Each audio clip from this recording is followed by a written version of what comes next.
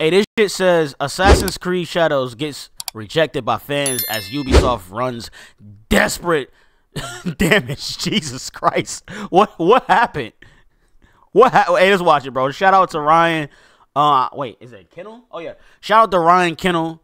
Arcade Outpost. Let's get into this real quick. See what he talking about. Let's see his opinion about things. What he has to say about things. Let's get into it. Let's see what he's talking about, because what do you mean by that? When Ubisoft debuted the first trailer for Assassin's Creed Shadows, the first game in the franchise to be set in Japan, right, I'm sure they expected a little bit of pushback, but not the mountain of backlash that they received by... God damn, 741,000 dislikes. Jesus Christ, and I'm still playing the game. Fans who, quite frankly, are sick and tired and fed up with the DEI that's constantly being inserted to so many of these game franchises. When they made the decision to make the male protagonist in Assassin's Creed Shadows a black man, you could see from the ratio just on the reveal trailer alone, it's now up to nearly 750. This nigga do be wildin', though. He be stating facts, but he do be ODing. Like, 1,000 dislikes to less than 300,000 likes.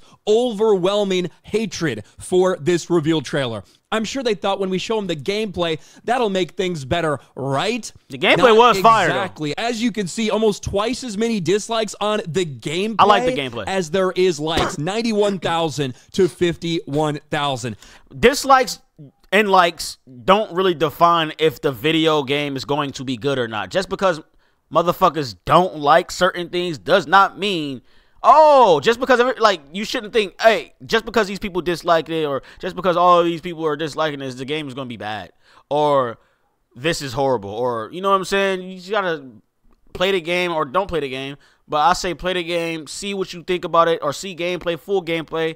But like I was saying, yeah, just really state your own opinion or build your own opinion around the game. Like, don't go by other people's opinion about shit. Like, that's what I do with video games, you know. So yeah, and things just continue to get worse and worse for them as they're trying to silence all criticism. You can't say anything about why did you include Yasuke, why would you do this, why wouldn't you just have a Japanese protagonist set in feudal Japan. As people that are critical of not even the decision to make it a black man, but simply critical of what they decided to do with some of the gameplay aspects.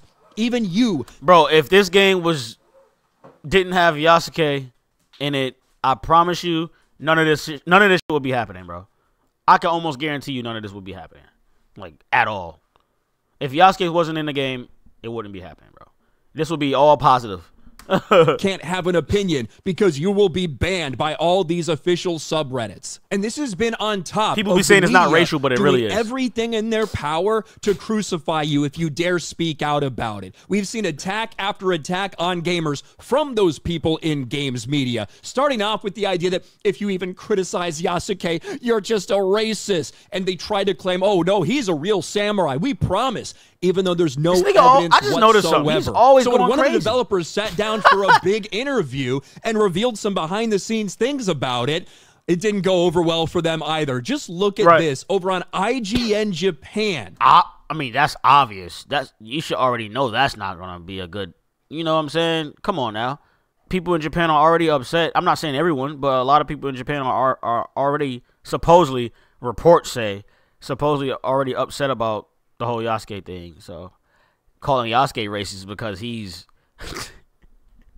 because he stumped somebody's head in, saying, oh, that's racist. Like, what?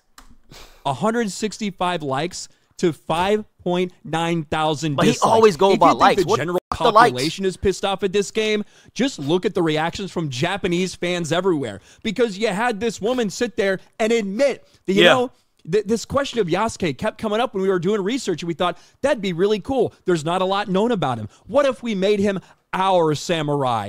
Basically tacitly admitting that you know this guy wasn't actually a samurai in real life. You know there's no facts to back that up, but this is the route you wanted to take with your game. And I imagine as we get closer to the release date, you'll see more people playing victim, more people trying to excuse this away, you know, more articles from the mainstream media either being sarcastic or just straight up attacking anyone who's critical of these decisions. You got this guy from The Gamer.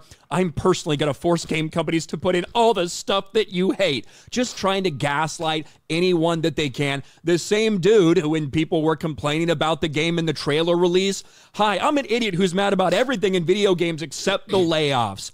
Why would gamers be mad at all the layoffs that are going on right now? Why wouldn't we? What have they gotten from these companies lately that would make them upset that people are losing their jobs? When people whose sole focus in some ways is to take over the gaming industry, insert all these... What are we talking about here, bro? We need to stick to Assassin's Creed. Different things. The agenda that nobody wants. They just want good games and great stories and great gameplay. That's true. Why would anyone be upset that some people are being laid off? He's not lying. Are losing their jobs because of the decisions these big AAA companies are making.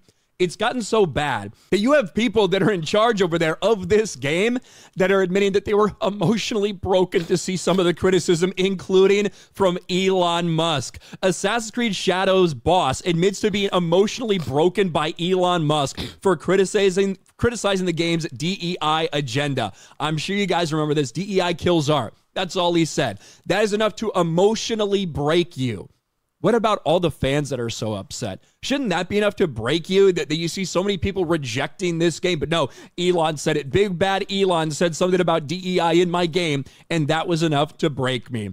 We got a couple months before this thing releases. There are a lot of people that are still up in arms, and I don't know if the backlash is going to die off anytime soon. What do you guys think about this? Let me know in the comments section below. Smash a like button, subscribe to the channel, ring the bell for notifications. All right, the video's done. What do y'all think about this? Yeah, drop down in the comments how y'all feel about this whole rejection thing from fans and all of this nonsense. Are you still going to play the game? Are you going to go by what other people say? I just want to see how this is going to be for myself. If it's not good, it's not good. If it's good, it's good. Hey, but that's for me to decide. Not nobody else's opinion. But hey, if you enjoyed this video, definitely leave a like. Subscribe to the channel if you're new. Please turn on notifications so you get notified when I'm on stream. And I'm out of here, bro, because I have to go. All right, y'all. Deuces. Yo, hold on my weight, but I'm all alone. No place to go, so ready to crash. I'm out of my zone. Still waiting for hope, still calling for faith, but hung up the phone. No place to go, bet on the stakes, or lose on the throne.